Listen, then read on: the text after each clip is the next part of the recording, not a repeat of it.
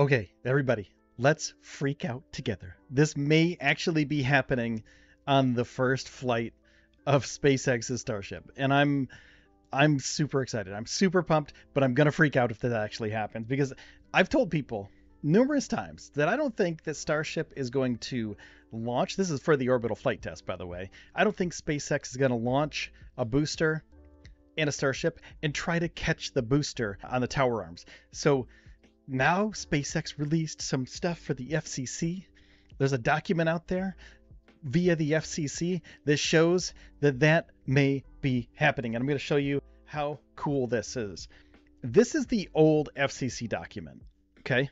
This is the old FCC document. This is for the launch and landing of the booster. So as you can see on the left side, where the green sort of like lasso-y white thing starts, that's where the booster would start. That's Boca Chica Beach. That's SpaceX's Starbase. It does a little loop, comes back, lands in the Gulf of Mexico, right? So that's cool. That's cool enough, right? We would get to see the most powerful rocket ever built launch and land nearby in the Gulf of Mexico. Super cool. This is different. This is way, way, way different. I'm going to zoom in for you. Right there, South Padre Island, in that area, super heavy booster profile, launch profile. Launch it out. Oh, there's no more lasso-y loopy thing. It just goes out and then comes back in to a possible catch arm landing. What the heck is happening? Okay, this is new. This is brand new. This was just released the other day, and I want to share this with you. Now, let me know in the comments below what you think of this. Do you think this is a good idea? Because I'm kind of on the fence, and I want to have a conversation about this because I think doing something this early on in the development stage of literally the most powerful rocket that's ever been built, ever been flown, ever been assembled, it's pretty scary if you think about it. SpaceX for the future is going to be moving operations of flight to Kennedy Space Center.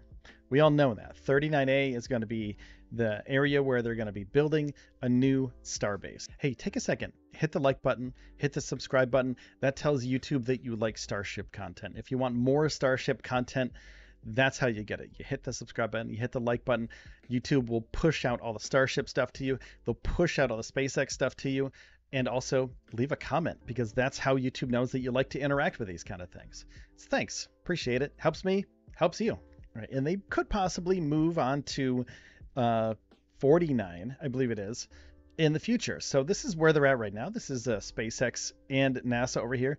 On the right side, top is the Artemis launch platform. And then right next to it is where they launch Falcon 9s, and they will eventually launch Starships from. And then they have another pad, 49, but it looks like this right now. There's literally nothing there. It's not built out. There's a bunch of swampland out there. There's vegetation, just a couple roads off Rogers Road out there. There's literally nothing out there. So it would take them years to develop this site, years to get it ready, just so they could start building this out there. They have to take care of all the environmental reviews. SpaceX and NASA would work together to make sure that everything is properly vetted before they actually move to this site. But for now, they're down at Boca Chica. And this is the site again. As you can see, a lot of wetlands. They'd have to mitigate the damage to the environment out there. And it would take them a long time because, as we know, the environmental process for Boca Chica and the Starbase facility right now, it's been a headache for SpaceX. It's taken them a really long time to get this together. And if they have to do this again over at Kennedy Space Center for this new 49 pad, it's going to take years. So I think what they're going to be doing with this, with the current Starship, Ship 24, Booster 7, I think what they're going to be doing is, I think they're going to be flying it out, but I think they're going to get close to the landing pad. This is 49. Again, this is the pad 49. As you can see in the background, there's another pad close by. Far enough away that they're not going to, put anything else in danger, which is really great. So this could have been their R&D facility. but the structure of the way that things are tested out there, it just takes a long time to get anything tested. And SpaceX was just like, let's just build in Texas. It's the easiest thing to do. But if they're going to launch this thing in Texas and they're going to get this booster, this giant booster, this picture's courtesy of SpaceX, they're going to get this gigantic booster back to the pad or near the pad, that's going to be pretty amazing. Now, do they have to mitigate those circumstances with the FAA environmental review? So what they did already, there's an environmental review for the land that SpaceX is on. But do they have to do anything for the water that SpaceX would be landing in? And maybe that's why they changed this. That's a possibility that they changed the flight profile because they may have found out that it could be years to go through an environmental process for landing one of these rockets in the Gulf of Mexico. It's possible. I'm just putting that out there. I don't know. Let me know if you know, because I would love to know. Let me know if you know about that stuff in the comments below. Now, SpaceX, of course, has a lot on their plate. They're building up the launch tower. They have those 75 things that they have to get done with the FAA. It's for the environmental review. They also have to continue testing for the booster and the and they also have to continue testing for the ship for the next few weeks. And they do have some stuff coming up, and there are some road closures coming up, and I want to show you that. So road closures coming up July 11th from 10 a.m. to 10 p.m. It could possibly be, more testing of the pipes, the tubes, if you will, and also pressure tests, cryo tests, things like that coming up soon. So that could be a possibility on Monday. Tuesday, same thing. Wednesday, July 13th, 10 a.m. to 10 p.m. all week until Friday. So, of course, we've talked about this a million times, but Friday, Saturday, Sunday is off the table for SpaceX testing at Starbase because the local government, Cameron County government, and the Brownsville area and the South Padre area, they all said, we need this beach open in the summertime. We need this beach open on the weekends because people like to actually go down there and hang out. So if you're blocking off the road for these people for your testing, that's not cool, SpaceX. So that was part of the environmental thing too. Like, don't block off the beach, man. Like, let's just get these people down there to enjoy their coveted beach time access. So that's another thing. So every Friday, we miss out on Friday, Saturday, and Sunday of testing. Monday, July 18th. If you think it's going to be launching in July, I don't think it's going to. I've talked to so many people in the industry. There's people that are sort of hesitant about saying when it will launch, but there's other people that are like, look, man, it's not going to launch till next year. It's not going to launch till February of next year because there's so much stuff to do and there's so much testing to do. Every static fire test is going to take 2 to 3 days. Every cryogenic test takes a whole day.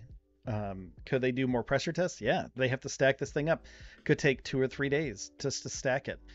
It'll stack in one day, and it might take them a day to process that data and make sure everything's fine, make sure everything is sitting well together. Let it sit there for a day, let it sit there for 12 hours, and let it just see what happens.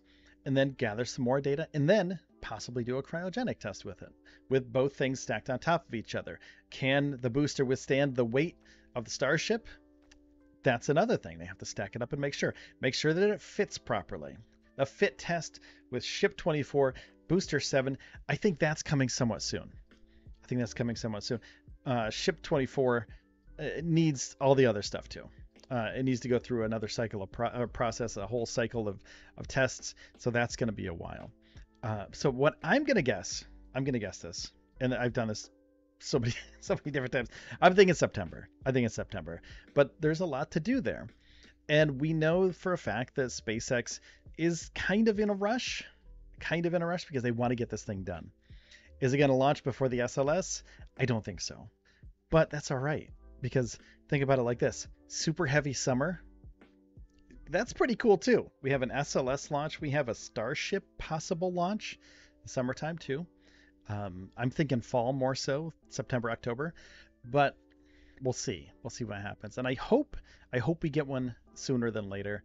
But as you can see, there's so much to be done, but this flight profile seems pretty crazy to me.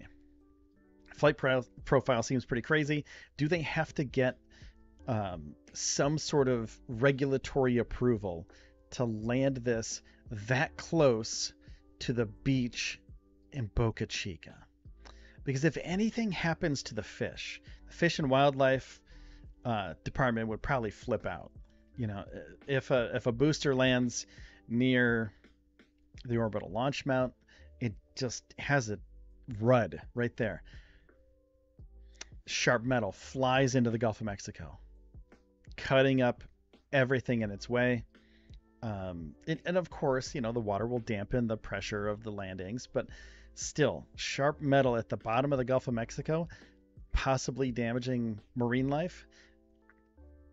That's not cool. So there may be other circumstances here that SpaceX was thinking about when they did this new FCC thing.